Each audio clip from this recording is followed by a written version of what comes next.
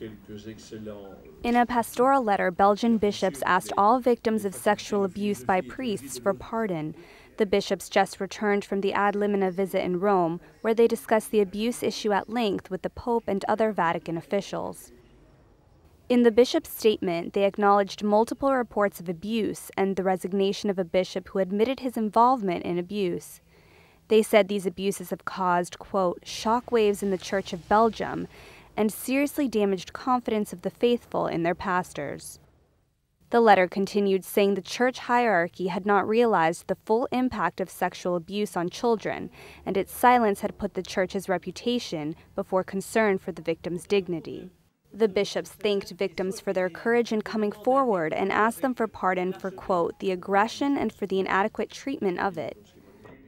Belgian bishops say they will re-examine how they manage the church so that abuse of clerical power would not be repeated. They also promised tougher guidelines for clergy working with children.